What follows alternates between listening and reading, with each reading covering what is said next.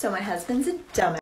Today, when we were brushing our teeth, I thought it was a joke. He reaches into this drawer and pulls out this. This is my hair bleach. I'm like, haha, you're gonna put that on your toothbrush, brush your teeth with it. He does it.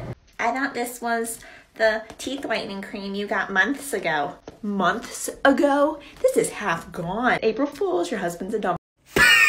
Bleach? You know, at this point, I'd say I'm surprised, but I'm not. Because fun fact, there actually was an epidemic of people thinking that you could just swish your mouth with bleach and it would bleach your teeth. Even though we use bleach in dentistry for root canals and stuff, sodium hypochlorite is really bad for your teeth. In fact, some people actually use it to dissolve the tissue around bone. So it's not actually going to whiten your teeth, it's going to dissolve your gum tissue and your teeth. So tell your husband, don't do that.